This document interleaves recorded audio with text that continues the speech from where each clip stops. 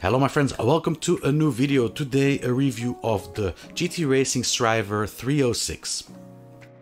So I first want to thank the people of GT Racing and especially Mr. McCree for providing me with a model to test of the 306, and a very special thank you also goes to the director of my videos and the person that gives me some ideas from time to time, my daughter Kira. Thank you very much for your help. So when we look at the design, it is really an old school design.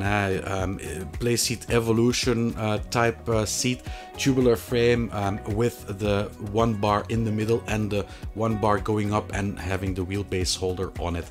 A very, very classic design. Apart from the red accents, it is a sober and safe design that will be able to please a lot of people out there. You also get some optional stickers with it, which is always a nice addition. The configuration of the pedals is two-folded. You can slide it away or closer to accommodate the length of your legs, and also there is a possibility to tilt the pedal base holder into 10 different positions. When we look at the wheelbase holder there, you can slide it over the central beam away and closer, and you can also make it come up a bit higher. All the configuration that is available is done on the fly. Unfortunately, there is no inclination of the wheelbase holder possible, which is something that I really miss. And I also have to say that despite me sending the wheelbase holder bar completely towards the pedals, I still found that it came too low for me, the wheelbase holder itself with the steering wheel on it. The pre-drilled holes for configuration are suited for a lot of the basic wheelbases and pedals, like those of Thrustmaster, Logitech, Fanatec and even Camus. When it comes to the build quality, there are quite a few things to say about it. The seat is of decent quality with thick plastic faux leather upholstery and very decent springs in the bottom to hold your weight. The back of the seat is well finished with Velcro to have a very clean look. The folding mechanism works well, but when the seat is in an upright position, it does tend to wobble quite a bit.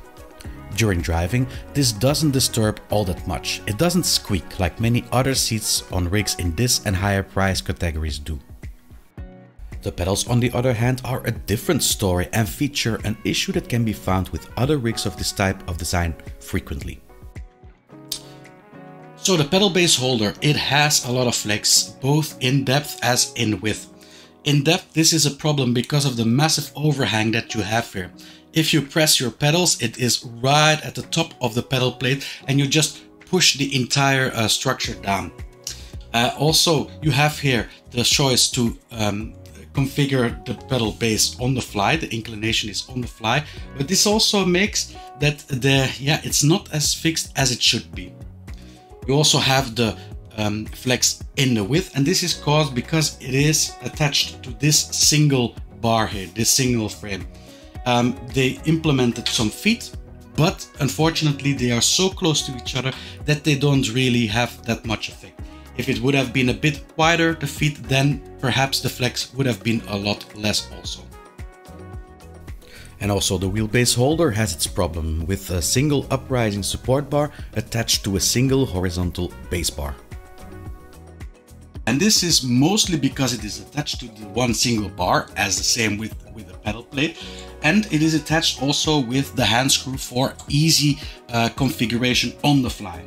Now, as you can see here, well, or you can't because of the video, but there are a lot of marks already in the chassis of that I tried to fixate the hand screw.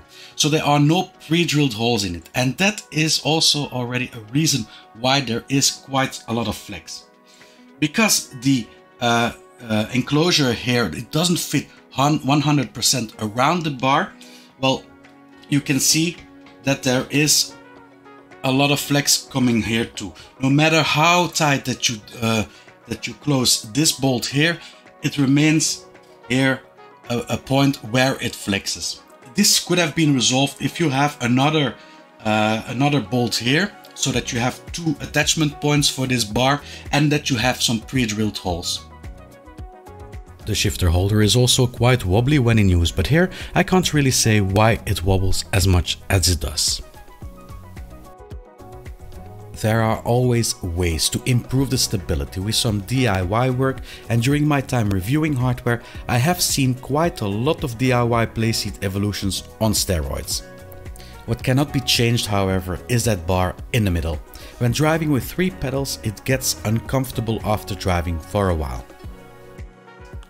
Footprint is one of the strong sides for this rig, so I have it at 140 cm by 62 cm with the gear shift holder in place and 97 cm high, so that's really a very compact rig. So for features, I think the most important feature here is that it is foldable too.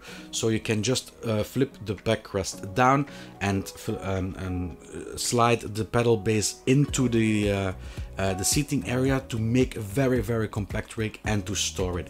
As one of the features, I think, yeah, the main feature, but it does also include a shifter holder. It also includes a carpet to put the rig on, and this can be handy because, yeah, there are sharp metal edges at the back of the seat, and to provide some protection for your floors.